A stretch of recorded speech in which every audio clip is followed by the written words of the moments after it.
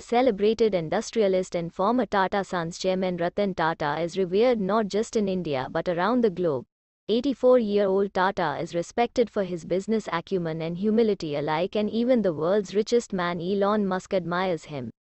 The 51-year-old Tesla, SpaceX and Twitter boss believes that Tata is a gentleman and a scholar. In an old interview, the richest billionaire had fondly called Ratan Tata a gentleman and a scholar when asked to share his views on Tata Motors and what the company is doing in India. Musk, in a 2009 interview with Charlie Rose, talked about Tata and his idea of introducing a low-cost car in the Indian market, the Nano car. The host mentioned Tata Motors and what the company is doing in India, on which Musk, who is the CEO of electric car company Tesla, shared that he is well aware about Ratan Tata.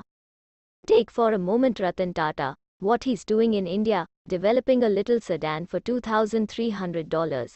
Where do you put that in the whole equation of where the future of cars is? Rose asked Musk. Musk admired Tata's idea to provide affordable cars in his response but added that he had his own doubts about its future. I think it's a good idea to have affordable cars, but I think the problem with something like the Nano, I wouldn't say problem because I think, by the way, it is probably a great idea and Ratan is a gentleman and scholar, Musk said. What Musk said on Nano?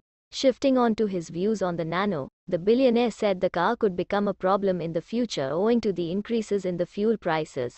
But where it's going to become challenging in the future is when price of gasoline rises. The cost of acquiring the car is much less of an issue than the cost of running the car, he had said.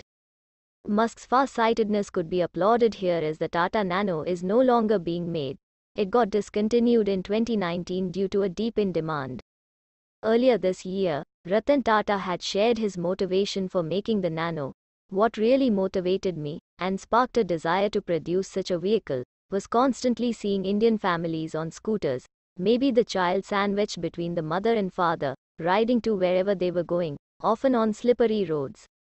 At first, we were trying to figure out how to make two-wheelers safer. The doodles became four wheels, no windows, no doors, just a basic dune buggy.